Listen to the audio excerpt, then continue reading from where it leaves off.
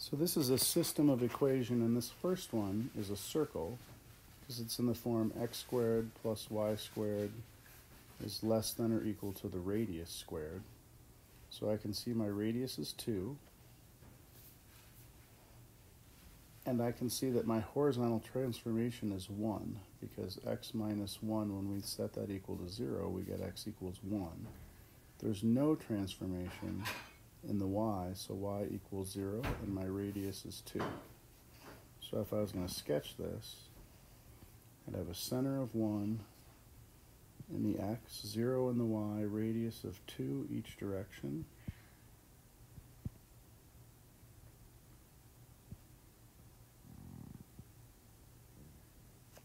And because we're less than the radius, we're going to shade in here. And it's solid because we are or equal to. Now we look at this as a quadratic.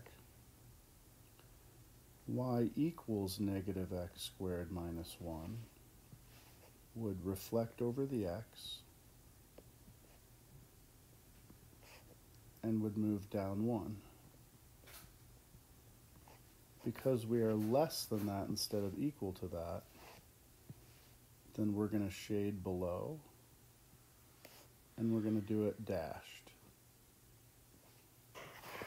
And so as I look at that, looks like pretty much all of these are correct. It's just which one is shaded right. And so I need to shade below, so it could be this one and this one because they're shaded below.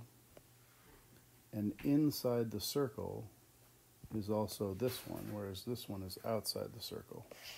So this is our answer right here.